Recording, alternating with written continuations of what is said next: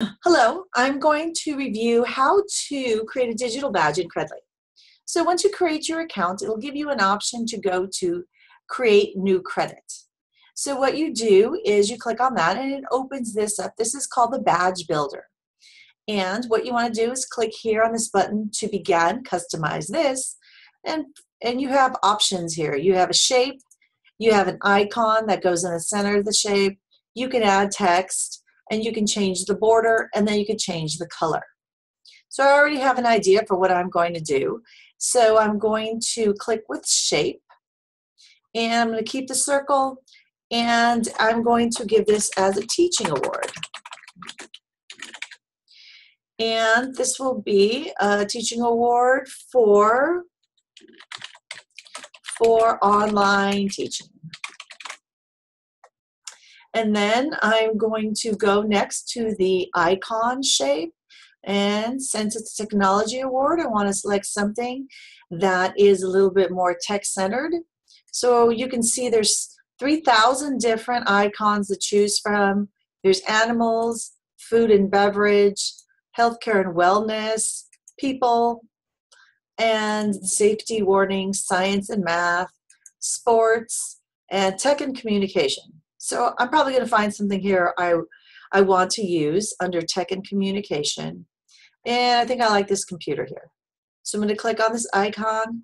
You can also notice that the logos that are included here, or the icons that are all included here, are licensed under Creative Commons, so you're free to use them. All right, and the next thing I want to do is change the text. Since it's a teaching award for online teaching, I'm going to call it Online Tech. And then I can change the border. So right now I have a solid border. You can see when I click on the different borders, it changes. I think I like this one. And then lastly, I could change the colors that are used. So I could change the fill color, and you just double click on a color that you want to use, and then you click done. You can see it fills it in. I think that's okay. And then if I want to, I could change the icon color, or I could change the border color. Maybe I want to change the border color to maybe like a dark blue. So you just double click, and then it'll change for you. I'm happy with that, so I'm going to go ahead and click Save. And that just gives you a good overview of how you can use this. You can, right here I'm getting this error message because I haven't actually sent it to anyone.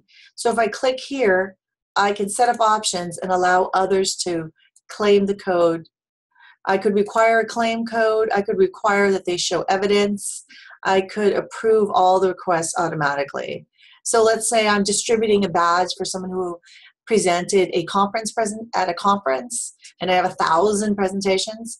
I'm not going to want to approve those individually. So that would be an instance where I want to automatically approve the requests. So let me click Save and Save. And now you can see I have this a digital badge that I've created, and I'm free to distribute that if I would like to. So that's it. That's a summary of how you create a digital badge using the Credly system.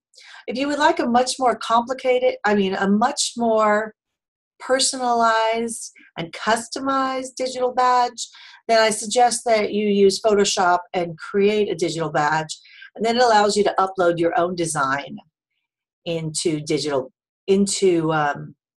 Credly, and then you could provide the digital badge that's much more professional looking. Okay, thank you very much.